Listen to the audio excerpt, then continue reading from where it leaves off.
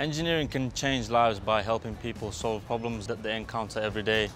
With the urban area where there's loads of buildings and loads of obstacles, the wind tends to travel in a very chaotic manner. Now we know wind turbines are generally available in areas where there's large open spaces. This is ideal for such an environment where whatever direction the wind comes from, the turbine will move in the same axis in the same direction, so you can harvest the energy whatever direction it's going in. It allows people living in apartments to generate their own electricity.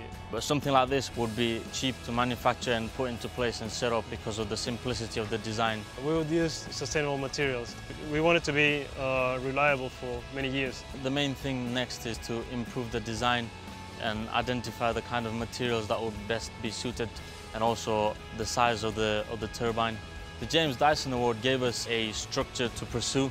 It also gave us validation. In the future, when we go looking for investment, saying we had an invention that's been awarded, it gives it a lot more chances of getting supported.